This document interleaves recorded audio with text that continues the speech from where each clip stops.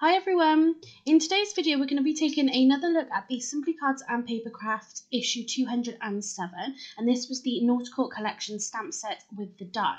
So I will pop a link to my previous video up in the corner, but let's jump straight into today's card. So we're going to be making a square 15 by 15 centimetre card today. So I've got a piece of white cardstock and I'm going to be using this stencil, just one that I've had in my stash. And I thought this kind of looked like shells, so I thought it would go perfectly with this particular stamp set. So as you can see here, I'm just taping down my stencil with some purple low tack tape, and then I'm just going to tape this onto my medium mat just so it doesn't sort of move around too much. So the colours we're going to be blending with today, you can see here we're using the Distress Oxide, we've got squeezed lemonade, fossilised amber and spiced marmalade.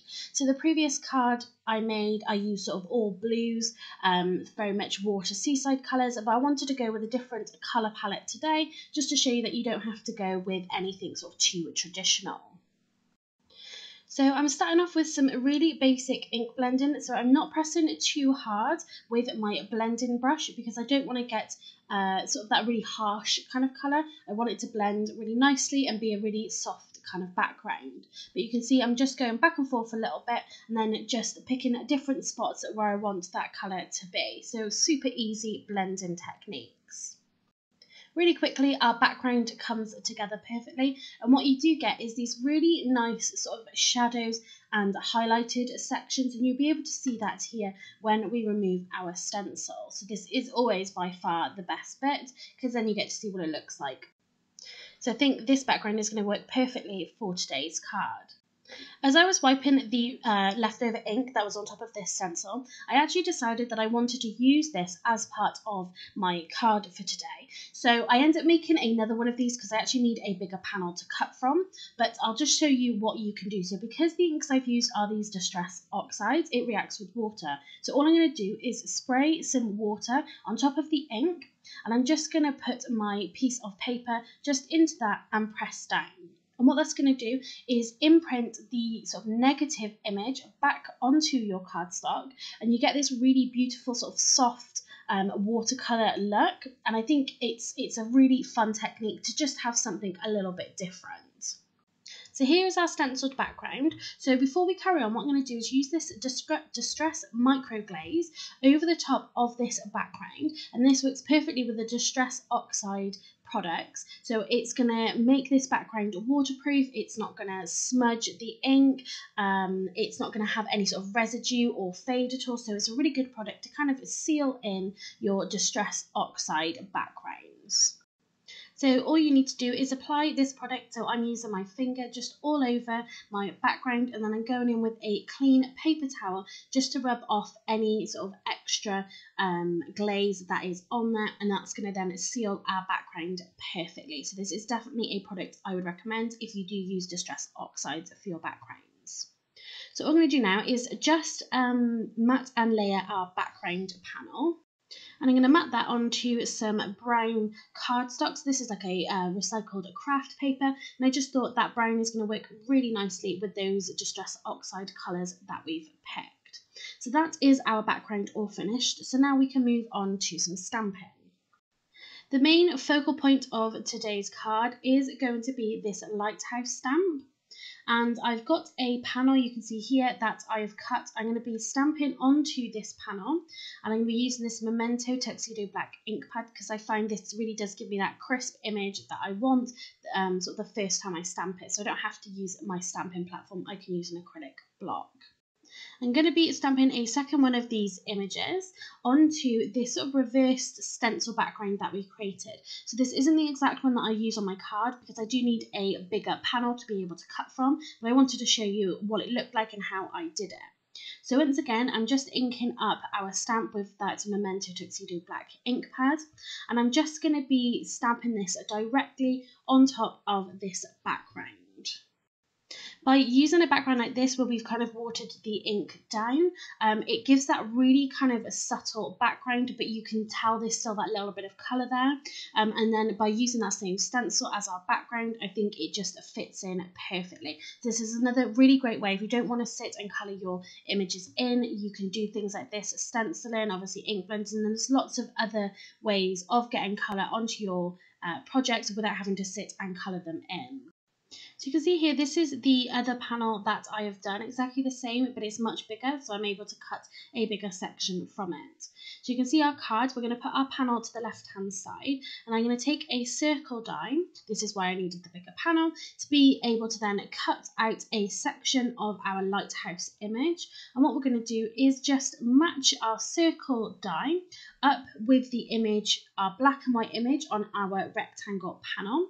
And by having the different shapes, we're going to create a little bit of interest on the card, but then we're also going to have a section of this black and white image that's going to have that piece of colour in it. And that's going to almost give us a little spotlight on that particular section of the image that's going to have that nice bit of colour on it. I'm not going to be matte and layering this circle because I want it to fit over the rectangle image perfectly. But to be able to give it that little bit of dimension, just so it doesn't lie flat on the page, what I'm actually doing is just running all of the edges in this ink pad. So I'm using the Prism World of Colour, and this is the Roasted Coffee. So this is a darker brown. Obviously we've used that quite light craft brown colour, but this is a little bit darker just to help it stand out. And this is a really great alternative to matte and layering because it still makes it look like there is a matte and layer there. Now we've got our circle all complete, we can go ahead and start assembling our card together.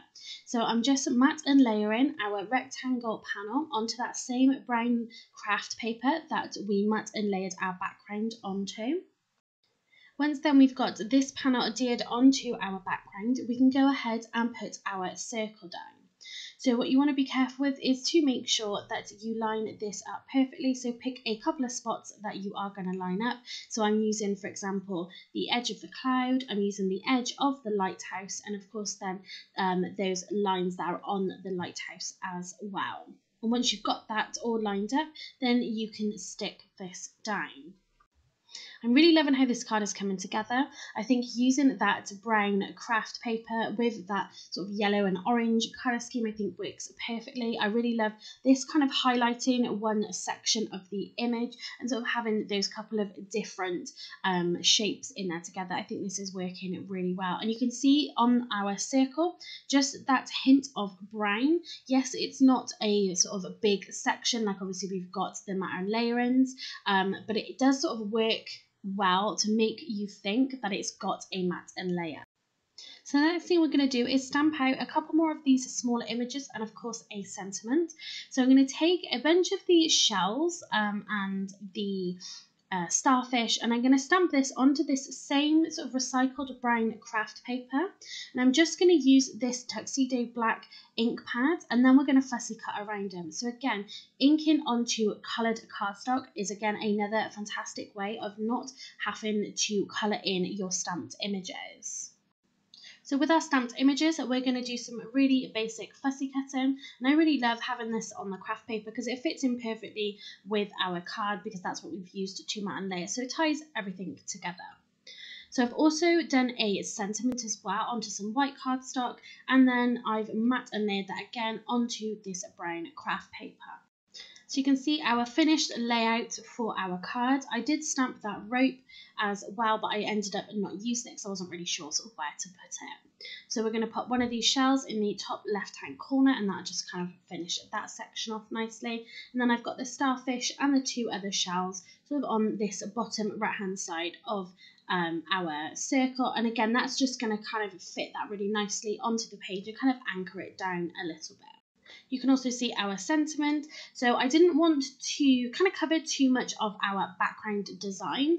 I still wanted you to kind of be able to see it. That's why I've sort of overlapped it onto our white panel as well, because there was a little bit of dead space there. So I didn't really sort of want to have too much white showing, and I wanted you to be able to see the stencil just a little bit more.